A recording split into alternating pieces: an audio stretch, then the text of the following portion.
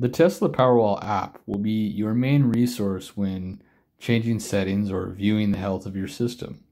On the main page, you can see the overall storage of your battery. Right now, we're at 98% for this system at our office. If you click on Power Flow, you can get a brief overview of where your energy is going. Currently, we've got solar production happening, and that's going into the Powerwall to keep the Powerwall charged, and then the excess is going to power the loads in the home. Keep in mind that your Powerwall will only be charging from the solar, especially if you were installed with solar. You can also click on any one of these circles and get a more detailed graph of where your energy is going. You can view the month, day, week, and year. We'll go back here to the day view with a more detailed graph. In here, you can select on the other parameters. So if we look at, this is the energy that the home actually used. This is the energy that went back to the grid down in that gray section below. That was all backfed. And this is where our Powerwall is. Because we're in backup mode, it's mainly just had to keep it topped off and charged, which is why you see that green down there on the beginning of the day. If we go back to our main screen, you can see performance of the system. So right now we're looking at the month of, or the last week, but we can also look at today. And this is telling you how self-powered you were today at your home. So that's pretty fun to look at. We know with our system we're about 50 to 60% on average. If you go down to the Customize tab, this is where you can change the settings. There's just 3 basic settings. The main one is keeping it in backup mode. This would be used for charging your battery up to 100% and then just leaving it there. That will ensure that you have the most backup capacity when there is an outage. We definitely recommend keeping it in backup mode in the wintertime.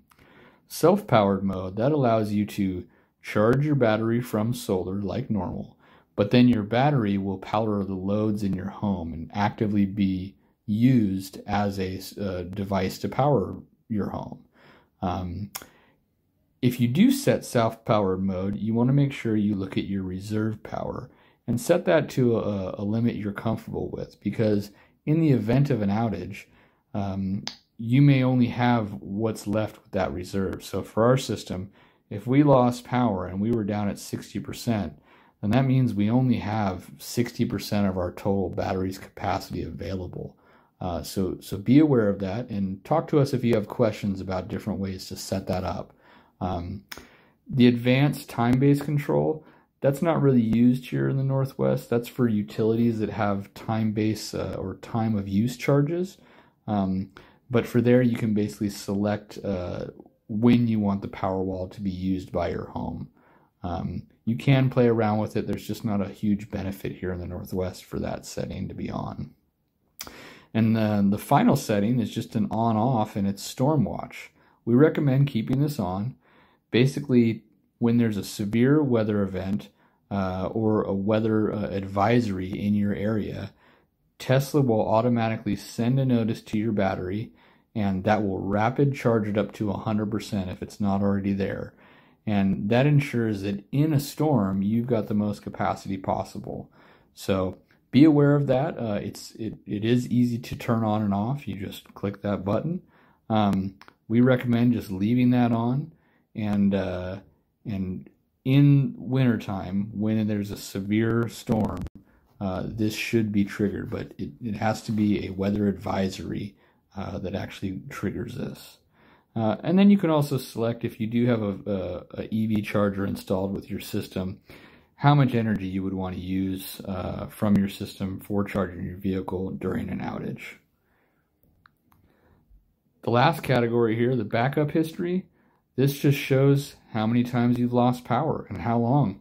When you see these little 5 and 6 minute chunks, those are typically not losing power. It's just a voltage fluctuation where the Powerwall engages and then it reconnects with the grid voltage.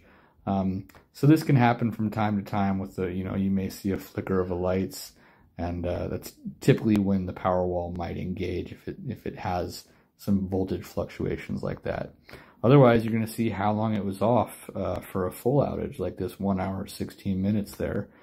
You also should get a notification on your app when you do lose power. These things engage pretty quick, so sometimes it's hard to notice. You might not even see the lights flicker, but this is a great indicator of what had happened.